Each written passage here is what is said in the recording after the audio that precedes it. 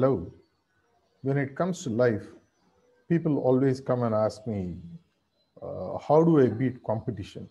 How do I make myself better than my colleague or the other brand in the market space or other service provider who is competing with me?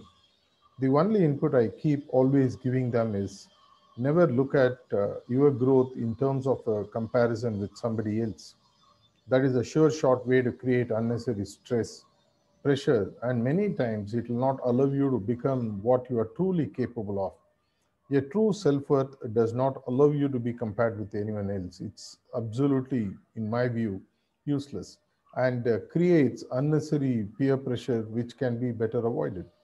Instead of having a friendly conversation with someone, you're always going to have a conversation to find out how they are faring.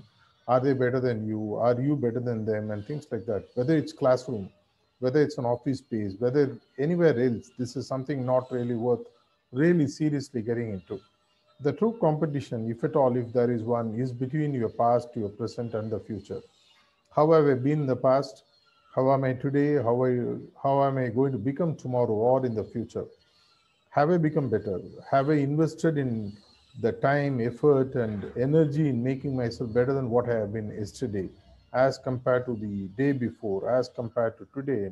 And how will I become tomorrow and the day after?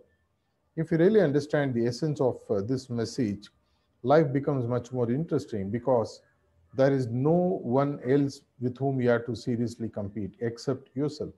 And that is a sure short way to continuous success. Something worth thinking about.